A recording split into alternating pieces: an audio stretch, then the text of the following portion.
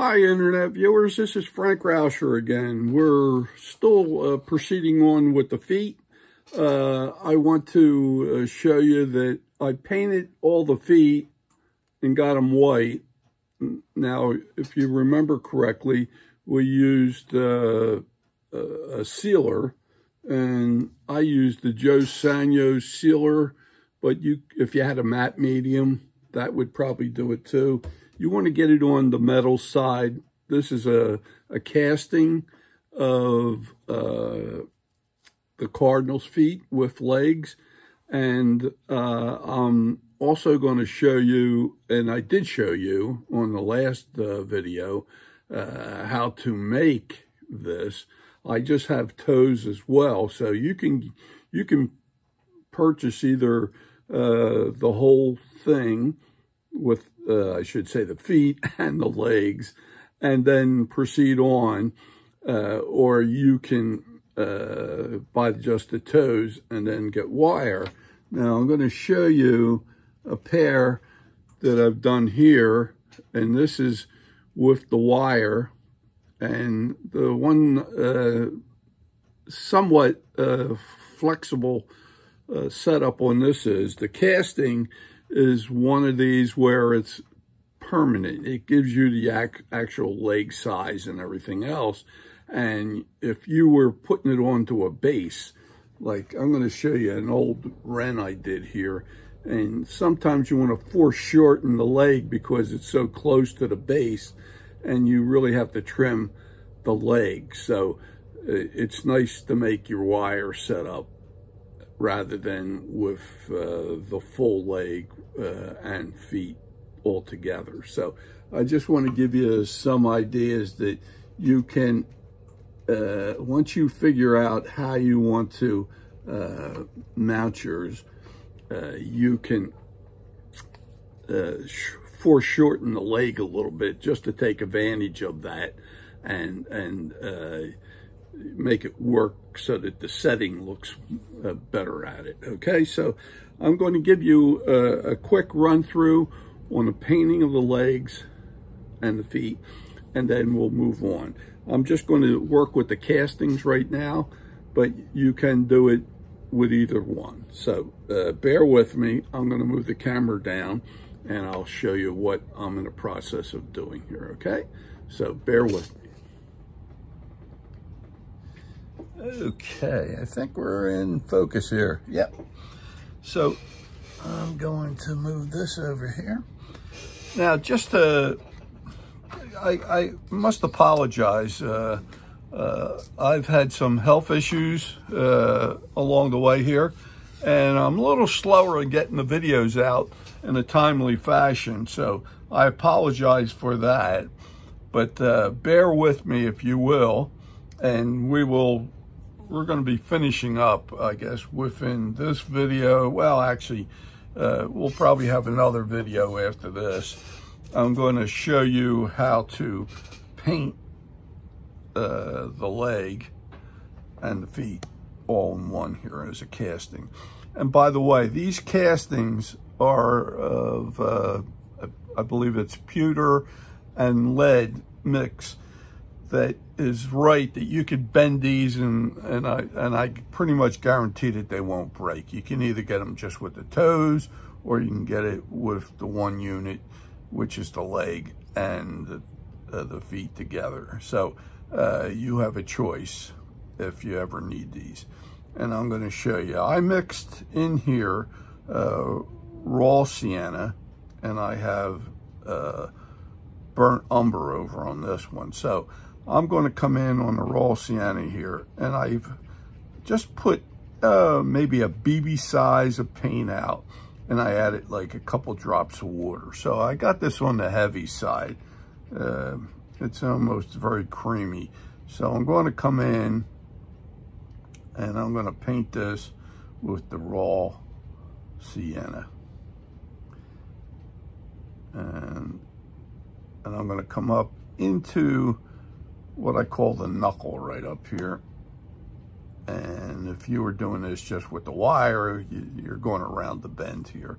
And you want to make sure that you paint everything. Okay.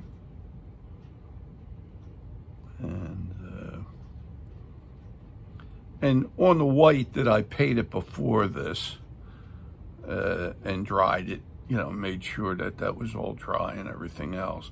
I did that and gave it a couple coats of white, similar mix, where it's a little on the heavier side so that everything's getting coated. You want to make sure everything does get coated. And then I'm going to bring in my styrofoam, plug it, just make a hole so that I can have them standing, and then I'll do the second one. Get this going.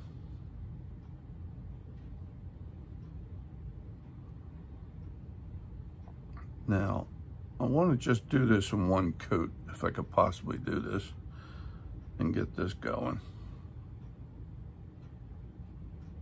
And then what we will do is we will dry it. And I also like to do the post that goes into the base, which is this one down in here, that in case a little bit of it shows, you'll have the same coloring, so you don't want to see any white. And sometimes, even for all that you do on this to get it just right in handling the feet, you may have to paint it delicately after you get it mounted. It just seems to be the nature of the beast that you don't always get everything you want in the right place, you know, and the paint comes off, and when you're handling it, it just fights you. So I'm cleaning my brush out now, and then I'm going to get my hair dryer. Get this over here.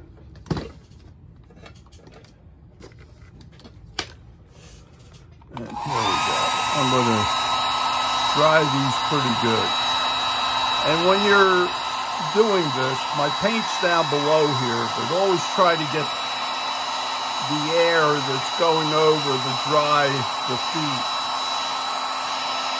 Make sure that it's not blowing on the paint in the tray, because that becomes like an issue. I just seen something here that I missed. So I'm going to come back real quick, and I see the back side of this I didn't get too well on either one of these. So I'm going to come in before we finalize these. And like I said, I want to try to do this in one coat. So as far as raw sienna. Now I have the other ones with wire on here too, and they're in the drying stage as well, but I'm really trying to just do the casting right now, just to show you. So I want to get these pretty good. I get this on the high setting so we get the maximum amount of heat on here.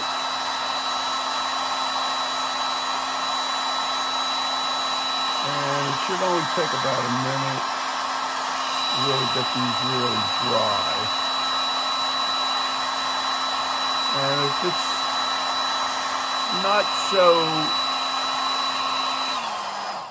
if it's not so evenly painted, I wouldn't concern myself too much with that, because the next one, the raw umber, is going to be darker.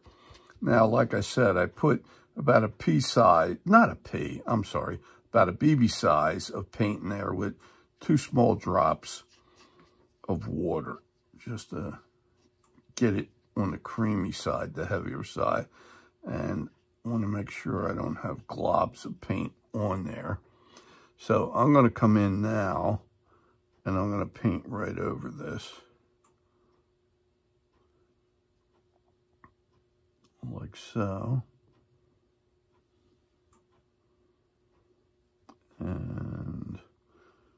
it actually shows some of the,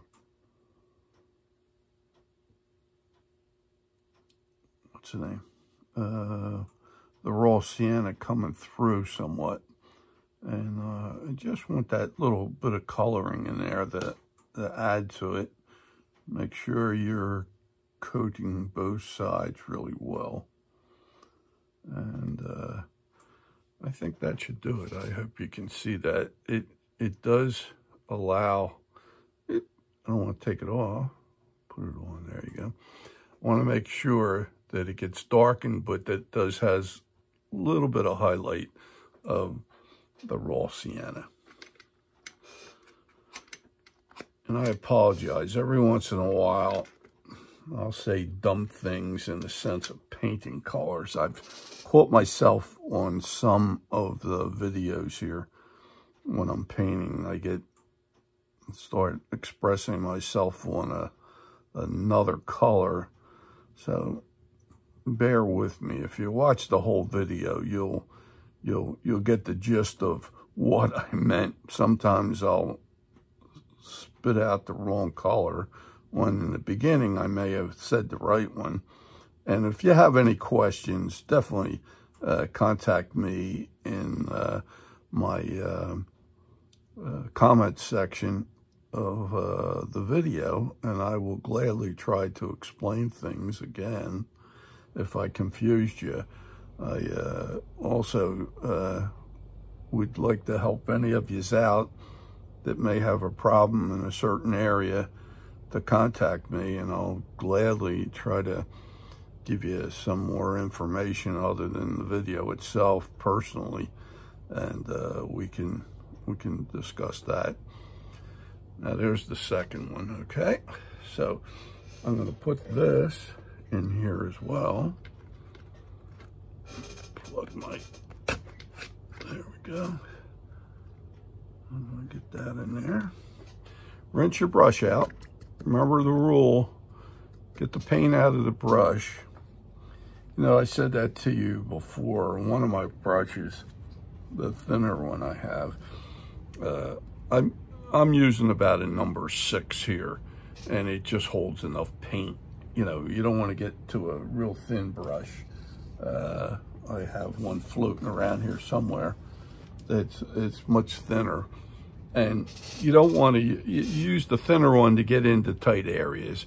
Like if you're doing the bird, you know, and you're trying to do the beak or something like that, a thinner brush works out very well.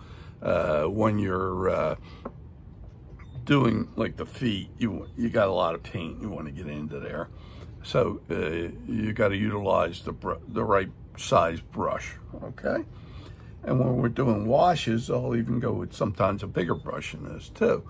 You get into like a number 8, something like this, and this is a number 10.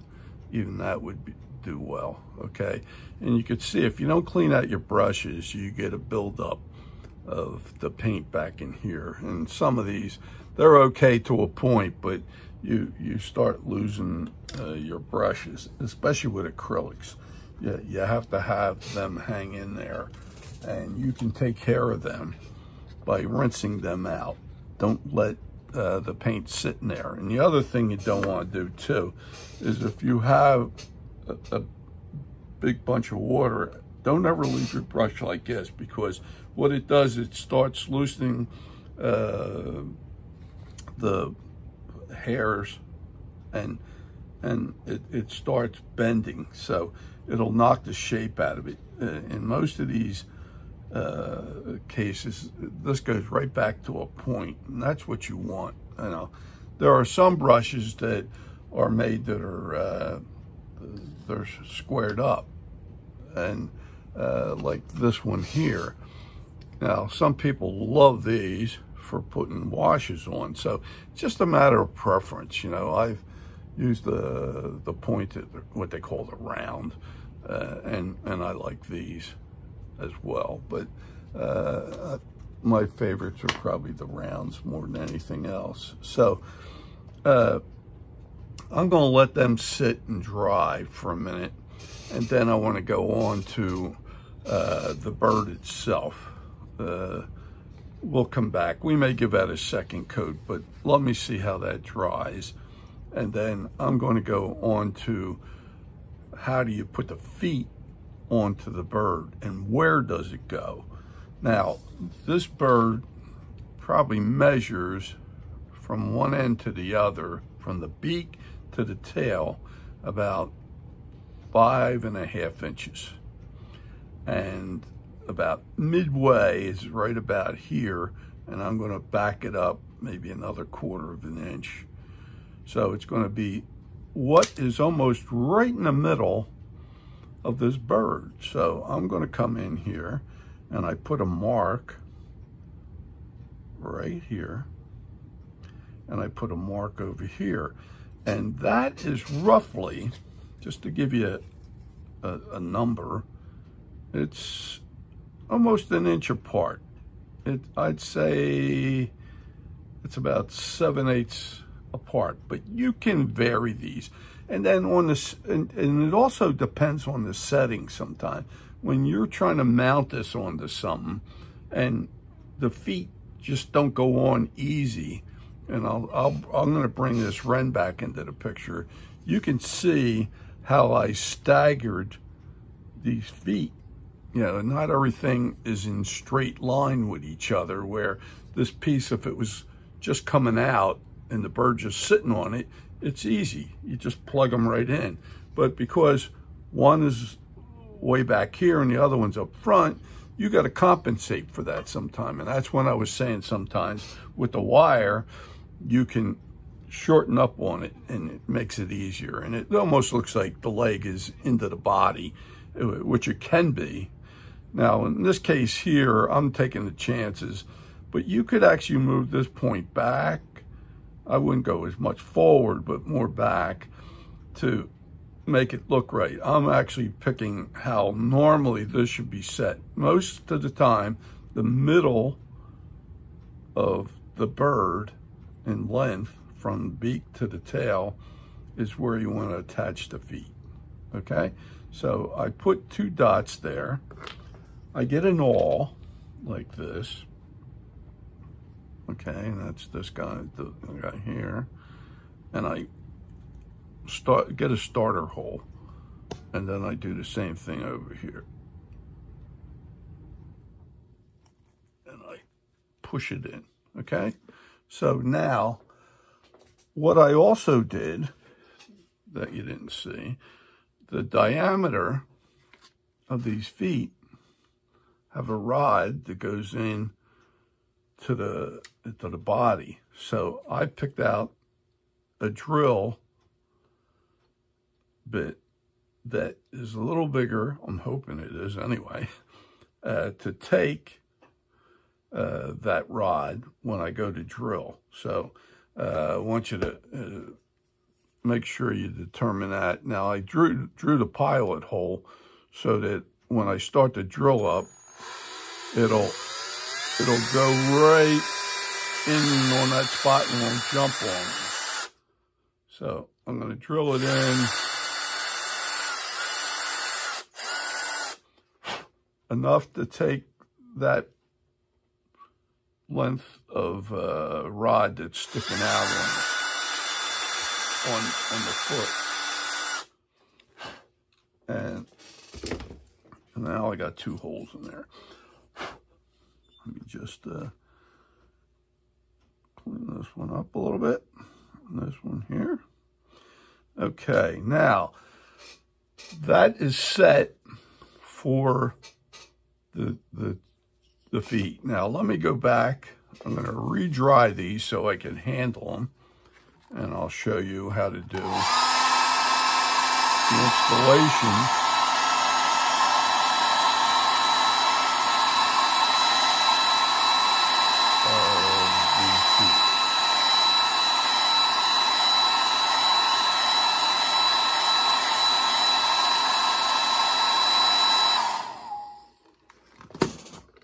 Now, I'm going to take a chance and hope that these are all dry. Now, like I said to you, the toes, when it goes into the body, the back toe should be towards the middle, And the other side, the toe is also going towards the middle. So you have them leaning this way and you have them leaning this way. As far as the way they're set up. See, I just bent that real easy just by trying to push that in there. Let me just lay that down there real quick. I'm going to get this foot and I'm going to slide that right up and in and get that knuckle right up into there. Hope you can see that well. And then I'm going to get the other foot and I'm going to stick that one right up. Get that knuckle right on up to the body. And there we go. Now we have our feet set into the bird. Now, I would normally glue that in, but I'm not going to do it right away because I want to show you on the next video how to mount this onto a piece of driftwood or something like that, or a branch or whatever you prefer. And then I'm going to show you how to finish that up. Okay, so the next video should be the completion of the setting and with the bird and everything else. So I hope you got something out of this. Hope you enjoyed this. I'll see you on the next video. And if you could give me a thumbs up and subscribe to my channel, I'd appreciate that as well. Hey, thank you again, and I'll see you on the next video. Bye now.